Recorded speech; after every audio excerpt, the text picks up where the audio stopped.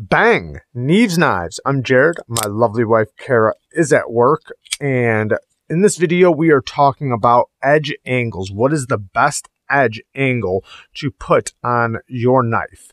This is the Demco 8020. Absolutely love this knife, but we are talking about edge angles. So the first thing you're going to want to think about is, what is that knife for? What is it used for?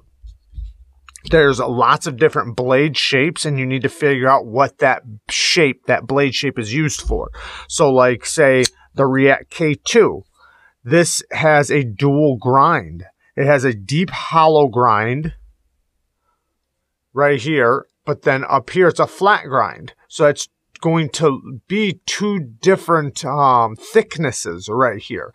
Now, if we move over here to the Spyderco Yojimbo, this has a Wharncliffe with a very acute tip. So this knife is going to be used for a lot of utility purposes. So this tip is going to be used. I don't want it to be fragile.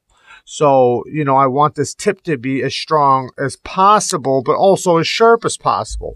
But figuring out what that knife is going to be used for and what that blade shape is going to be used for is going to be the first thing. Second thing, how thick is the knife or the blade behind the edge? Because the thicker it is behind the edge, then the lower the angle, the thicker it's going to be. Meaning, like, okay, a 15-degree angle is going to look bigger. The edge bevel, this is the Benchmade 940-1 with Flytanium scales. So the edge bevel, right here, the bevel of the edge that you sharpen on a knife at 15 degrees is going to be bigger than if it was at 20 degrees.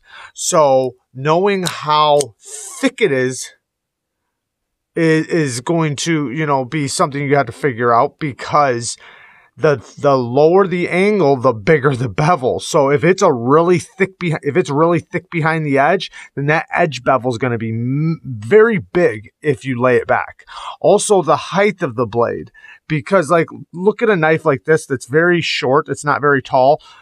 If I lay the edge back too far, my edge bevel is going to be all the way up here, and it's going to look ridiculous. The edge will be all, the knife will be all edge.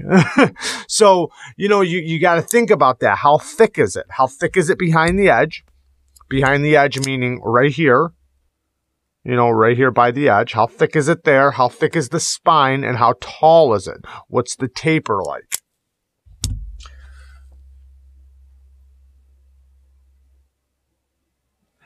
Because the lower the edge, or the farther you lay the edge back, meaning like 15 degrees versus 20 degrees, 15 degrees is going to cut better. But it's also going to not be as strong. So, and it might cut a lot better, but if you knock something or hit something, it might be more fragile. And there's going to be a happy medium for every knife where it's going to be, you know, a good roundabout edge. And we'll get into that in a second. Now, the benefits of a lower angle, so like 22, 25 degrees, something like that, it's going to be a lot stronger, but it's not going to cut nowhere near as good. And going back to what the knife is for, like this Demco 8020. Now, this is a hard use knife. If I look at the edge bevel right here, I'm not sure exactly what it's set at, but most likely it's about 22 degrees. Now, if I lay that edge back really far, my edge bevel is going to be very big because this is thick behind the edge. It's a harder use knife. Yes, it will cut better, but it might not look as good aesthetically, and it might be weaker of an edge, you know, if I was wanting to chop with this thing or do some prying or some scraping or something. Now, figuring out what you are doing with your knife is going to be key. If you're just primarily cutting with it, then it might be a good idea to lay the edge back a little bit. But you got to consider that thickness, because, you know, you don't want to go too far, because otherwise the edge bevel will look ridiculous. Let's show one where I put a 20-degree angle on one side and a 15-degree on the other side. And we will show you how the difference looks with this knife. And I'll explain why I did it here in a second. So if you look at this side, this is 20, I think it's 20 or 20 degrees.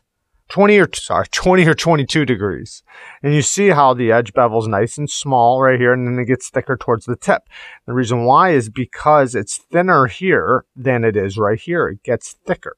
Now when we flip it over, look how big that edge bevel is. A lot bigger. This is 15 degrees. So it's laid back a lot more. Now, before, the edge was just like this on both sides. And it didn't cut good at all. I mean, this thing was not a good cutter.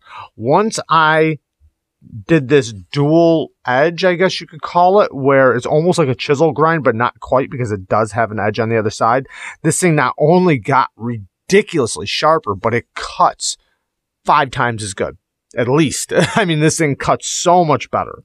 So I'm very happy with this, the way, you know, the edge is. Now, this was me messing around, trying to see if this would work, which it absolutely did. But you got to realize that your edge might end up looking like that, and it might look ridiculous on the knife. Or you might not care, and you might say, I like a big edge bevel like that. Now, certain knives that are very thin behind the edge, you might not need to lay it back crazy far like that, because it's already going to cut good. This is, oh, I'm sorry, this is the Bob Terzola drop knife. This is the Spyderco Gale Bradley 2.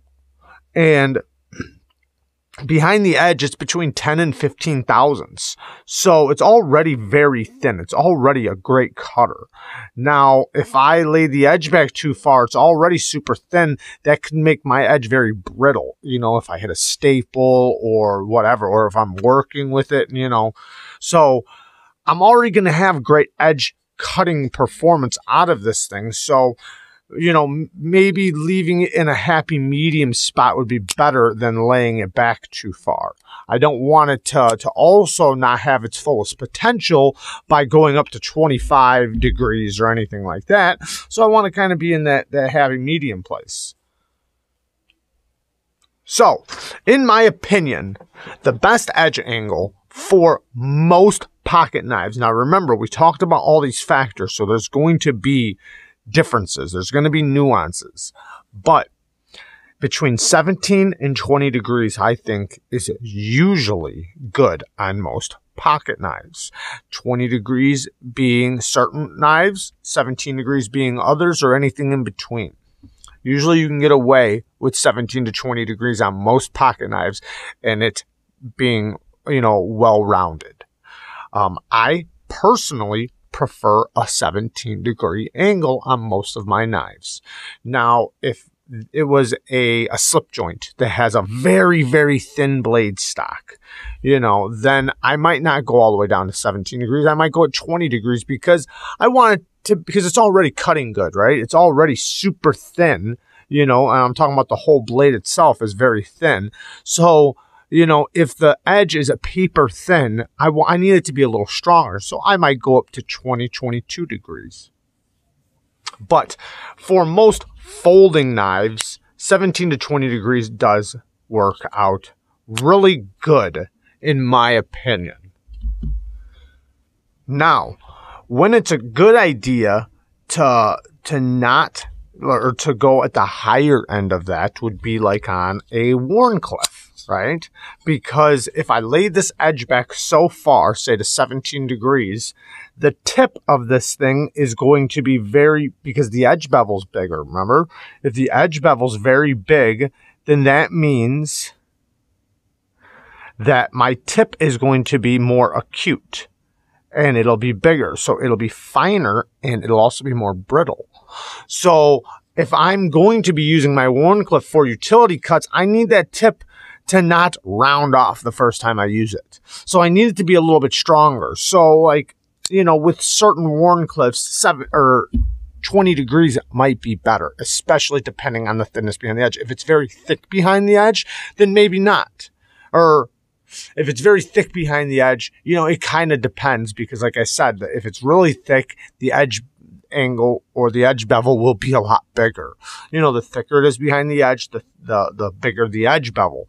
So you got to put those things into consideration. Now you might have a dual grind like this where you do one angle right here, say 17 degrees, and then, or 20 degrees even, 20 degrees up here, and then,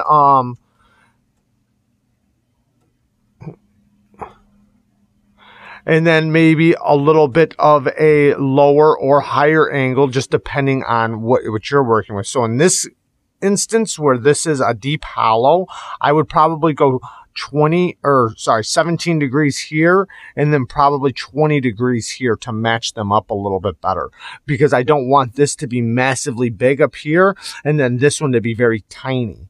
So, you know, I might go a little bit bigger or lower of an angle here at 17 and then 20 degrees here.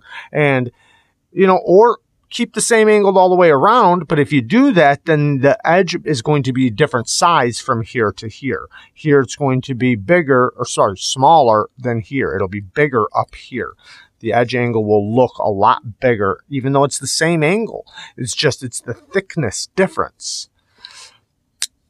Now, something like the Twosun TS129, this has, I like to call it a drop foot blade shape, but it's kind of like a sheep's foot blade shape where it does have a downward shaped tip where it has, you know, a lot of utility cutting abilities, but then it has, you know, a slight bit of belly for slicing, and it's nice and thin behind the edge with a great taper. This has amazing blade geometry, so it already cuts very, very good. Now, in order for me to not have a fragile tip for utility cuts, I might not want to lay it back too far. So with this, I might want something right in the middle, but you know, between like a 17 and 20 degree angle, where I have a good durable tip for utility cuts that's still acute enough for utility cuts, but I also have great cutting performance, which it most likely will already have because it has such good blade geometry. So a knife in between, or a blade for like this, would do great between 17 and 20 degrees, like 18 degrees, something like that, where I have great cutting performance still, plus a good tip for utility cuts that's not overly fragile. Now, something like the Demco 8015, I might want to lay it back just a little bit because it's thick, it's robust, and it's not going to have the best cutting performance. So I lay the edge back a little bit, not too much to where my edge bevel is all the way up to here, but I haven't sharpened this yet. This still has the factory edge, but when I do, I'll make it just a little bit bigger than the edge bevel it has right now. Not by much, but just a little bit. So if it's 22.5 degrees, like most factory edges, I'll probably go to 20 degrees on this one. That way I still have a lot of great strength out of it, but I get that little bit more cutting performance out of it. Now, with something like this, the Spartan Hersey folder, I laid this back to about 17 degrees. Now, I did that because, and even though this is a hard use knife, because I wanted it to have better cutting performance. The tip is already a good thickness. I don't have to worry about the edge being fragile, and it doesn't look too ridiculous, the edge bevel. So it only benefited me to lay the edge back on this. And now, you know, like I said, this isn't really too much of a utility cutting knife, but you can get by with doing it. But my tip is nice and thick and robust. So now I have a lot better cutting performance out of a knife like this. Now, going back to the Demco knives, you could say the same thing. So this being really durable, thick tip, you're not really going to have to worry about the edge being fragile if you lay it back to, say, 17 degrees. It's only going to benefit with cutting performance. But, you know, it might look a little, it could, you know, just depending on how far you lay it back. If you lay it back to like 15 degrees, it might look a little ridiculous with that big of an edge bevel on it. You know, it might not look as, you know, normal, I guess. Now, that's just going to be something you're going to have to decide on your own. But you know, you will get a lot better cutting performance out of it without sacrificing the edge being too fragile.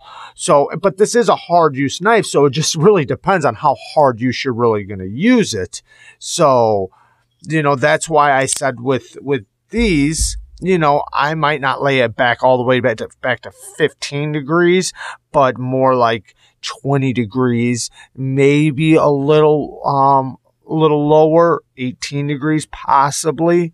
But, you know, in certain circumstances, you might want to go all the way back to 17 degrees, you know, for just pure cutting performance out of it, you know, because maybe you're not hard using it and chopping with it and scraping and prying, and, you know, you're only cutting with it. Something like the Twosun TS290, which is extremely thin behind the edge. I think I measured this one like 10 thousandths behind the edge. You know, it's already very thin, but the blade stock is pretty thick. I don't have a far distance here, right? Kind of like we were talking about with the 940. So in this instance, I might lay the edge back just a little bit farther than the factory. Most factory edges are usually around 22.5 degrees. So remember that. Most, not all, but most are about 22.5 degrees. Some are 25 degrees, some are 20 degrees, but I find that most of them are at 22.5 degrees. So if this is 22.5 degrees, then a 20 degree angle isn't going to make it that much bigger, but it will benefit it in cutting performance a little bit. Now, if I go to 17 degrees, yes, it's going to be a bit bigger. It'll be quite a bit bigger, but since it's so thin behind the edge, and it is a flat grind, so it does wind up getting thick pretty quick. It has a relatively thick blade stock. So back here is going to be relatively thicker than the very edge. So laying it back, depending on that taper from the edge to the thickness, it might look a lot bigger than you would have thought, even though it's super thin behind the edge. So, but on this one, I'll probably personally go 20 degrees, maybe 17 degrees. Like I said, I think 17 and 20 degrees is a great angle for most pocket knives. If I can hit right in there, 18 degrees, 19 degrees, 17 degrees, I'm happy. I do sometimes think 15 degrees is even better if it's, you know, a certain type of knife. If it's, a certain type of thickness behind the edge and the taper from the spine to the edge isn't dramatically thick. Because let's pull out the Spyderco Shaman really quick, because this will actually talk a little bit about something. So if you look at this, I put 17 degrees on this one. Okay, 17 degree angle. You see how big my edge bevel is? It's pretty big, right? But it cuts very well. Now, if I look at this other one I sharpened, Spyderco Shaman, same thickness, same everything. This one's about 20 degrees. So it looks, maybe in your opinion, better than the big bevel. Or maybe it doesn't. I mean, everybody's different. But it's still going to cut very good, but it's going to be a little bit stronger than this one. So figuring out, you know, if you're willing to put a big, massive edge bevel on your knife, if it looks, because some people don't like the way it looks. Some people do. I personally, a lot of times I do like the way it looks. And sometimes I don't. It just kind of depends. But with this is still extremely sharp and it still cuts very, very well. So does it need to be as fine as this? This is a hard use knife. Well, what kind of hard use are you doing with it? Are you just doing hard use cutting, or are you doing hard use to it? Because in that case, you don't want to go back to 15 degrees or 17 degrees. You might want a 20-degree angle. With me, this is personally, it's just a hard use cutter. I like to cut with it, and I want to cut at its highest potential. So 17 degrees, I'm very happy with on, mine personally. So you just kind of got to figure that out. But like I said, between 17 and 20 degrees, in my opinion, some people will disagree and some people will say 17 degrees is better. I think in some cases that they're right. But in a lot of cases, I would disagree. So you do have to figure out what works best for you and what you like for your preference. But in my humble opinion, between 17 and 20 degrees is a perfect edge angle for most pocket knives. I love you guys. Thanks for watching. Peace.